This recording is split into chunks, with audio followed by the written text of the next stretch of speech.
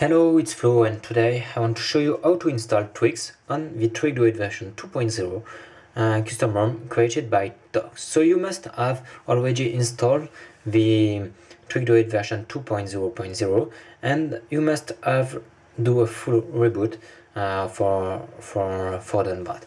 So you have this TrickDroid version 2.0 and installed. Now we have to go on TrickDroid Twix. There.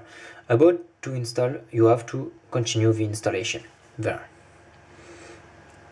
It is working and it starts the aroma installer. You have to click yes, next, and you have to agree term of use. Okay. Then meet the requirements. Okay. Now you have to choose only one of the tweaks: the auto brightness, APN, and volume wake or without wake. You have to choose only one of the status bar mode, so you can use UQS tabbed version with MIUI.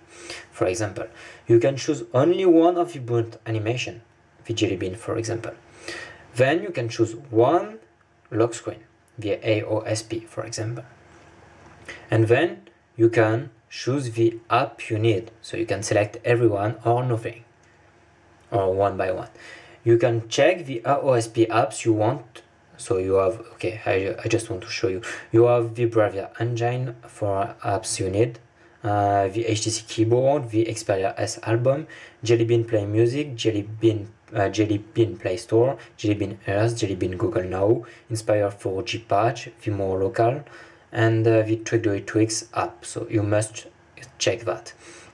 You also have for the AOSP, Google Reader, Calendar, Contacts, Email, Gallery, Gmail, MMS, Google, Talk, Market, and YouTube. Then you have to check the tweaks you want to restore to stock: APM, auto brightness and volume wake, restore boot animation, EQS plus 1% battery, restore stock resi, Google Reader, Calendar, Gmail, Google+, Talk, Market, YouTube, and HTC keyboard. And you have to choose your font style. You must choose one. You have the Windows Phone font, the Xperia S, the stock, the Conformata, the Helvetica, Lato, Nokia, Ubuntu, or Walkway.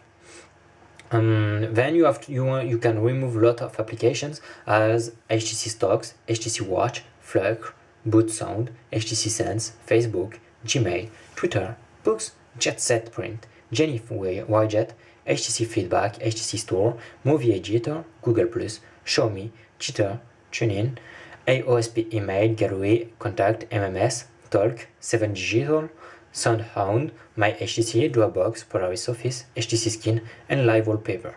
Then you have to click Next, Next, and the TrickDroid will be installed.